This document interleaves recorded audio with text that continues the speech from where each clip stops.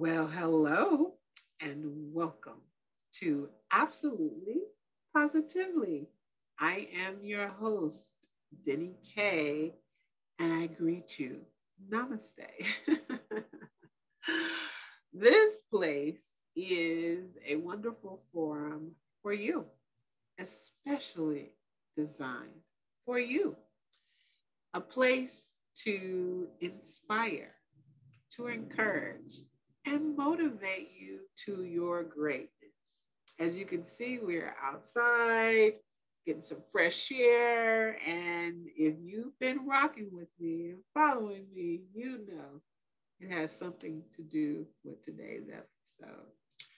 So, again, absolutely positively is really good for me, just personally.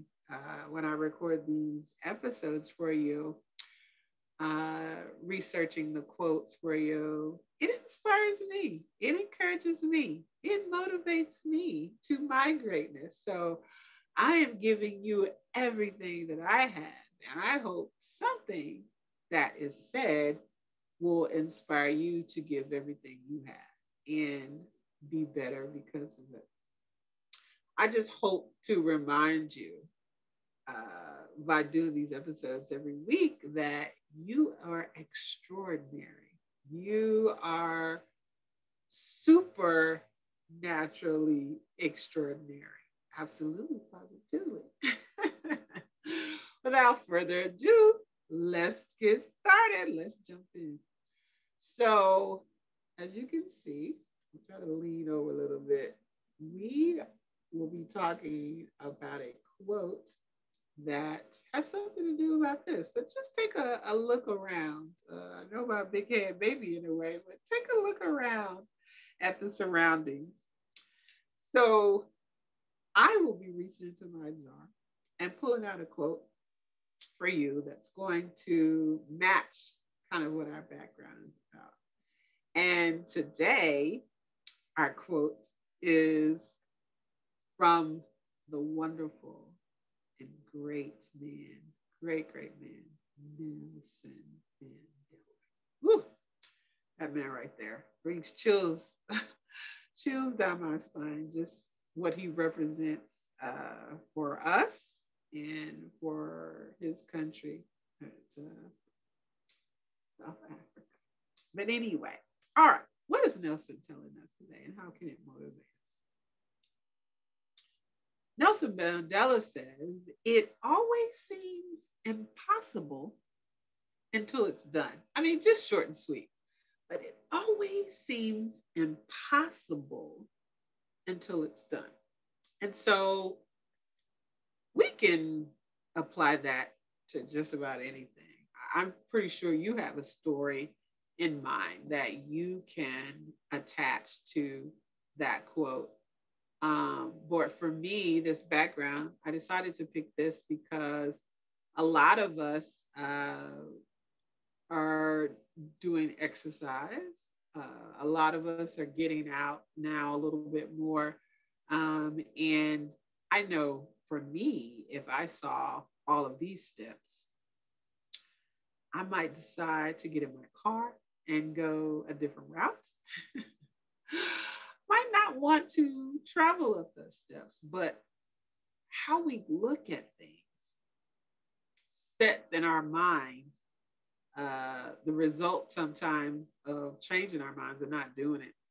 How it comes in here and how we transform it in a way to defeat us from doing things is really the basis of this quote. And that's why I chose this stair step, because each and every step along the way, you're going to have to convince yourself that this impossible looking path um, is always going to look that way. Anything that's hard, anything that seems like you cannot do it, always seems that way until you get it done, until you move into action and make it up in your mind, determining that you're not going to let this impossible thing be impossible. that if you take the I am out of it, then it becomes possible. I remember a quote. I can't think of who it comes from because you know I love quotes. But the I am is, if you take it out of impossible, it makes it possible. Just two letters is stopping you from getting it done. And that's what Nelson is reminding us here, that not everything is going to seem impossible. Everything we do, it always seems impossible until it's done. And when it's done and you're at the top, then you look back and go, what was I worried about in the first place? Why was I wigging out about this? Why was it stressing me out? But part of that comes from the action and the intention to do so. If you don't have a good breeding ground, a good fertile ground for intention, first of all, to intend to do something, and then the action to do it, you're right. It is going to be impossible. It's going to be very impossible. But we all were equipped. We all were equipped with uh, that superpower, I like to say. Um, in the Bible, it talks about faith without works is dead. So there has to be some intention. There has to be some action for that scripture to come through, right? So we cannot get bogged down in the impossible. We have to take out those two letters and make it possible. And how do you do that? Intention, action, practice, discipline, you know, the willingness not to not to stop, to keep going no matter what. Maybe not today. So let's use this example of the stairwell. Maybe you can't get to the top today, but maybe you need to train. Maybe you need to do some breathing. Maybe you need to have some water. Maybe you need to distract yourself.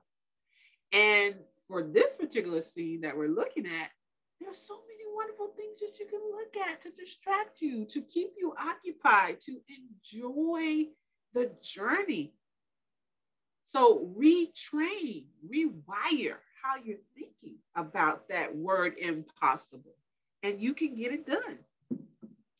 So many things in my life have been just like this. I trained for a 5K, and that might not seem to be a lot for you all who are avid runners and joggers, but for me, someone like me that doesn't like exercise, that was a big deal.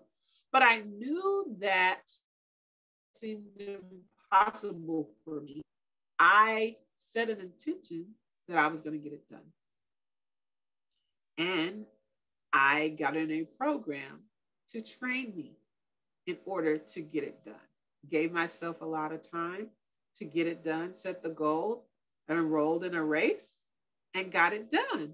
But I had to practice, I had to stretch, I had to do all of these things that I felt were impossible, but it started with a seed of intention and then followed by action and then rewiring for me. I think that's the biggest thing, is how you perceive it. So some of us have to rewire our brains and put it in a frame of mind that only you understand. If uniquely and wonderfully made, what motivates the avid runner, the avid jogger, is not going to motivate the avid couch potato.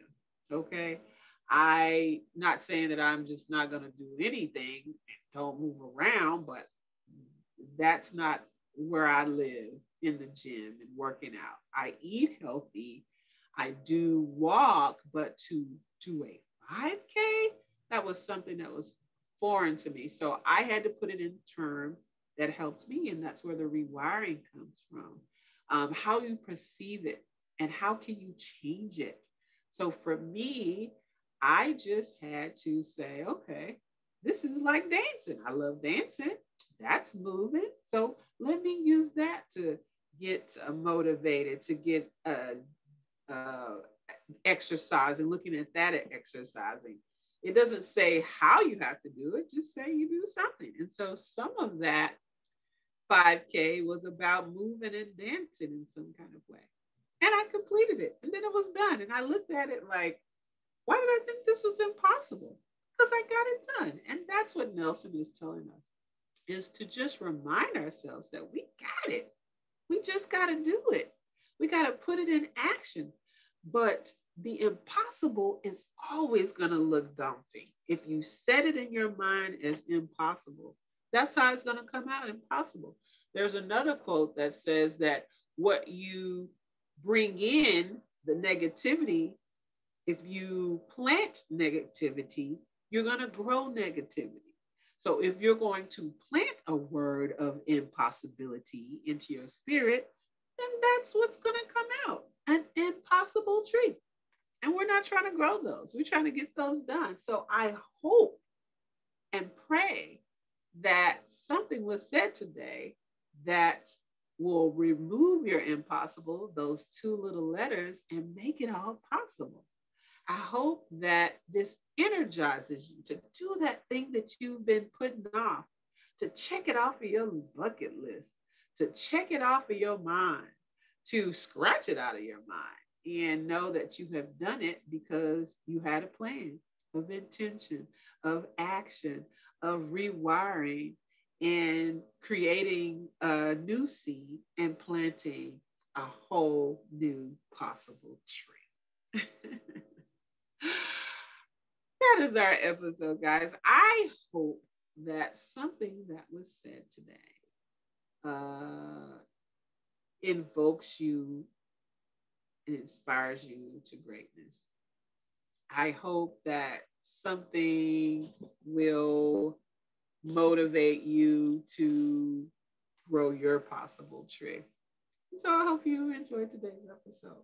And so just know that whatever you say, wherever you go, and whatever you touch, you can make the difference for yourself and for others. Absolutely and positively. Until next time, be sure to subscribe to our channel, Mute Mogul Media. But until next time, take care. Deni Kay out. I'm going to go grow me a possible tree. Take care.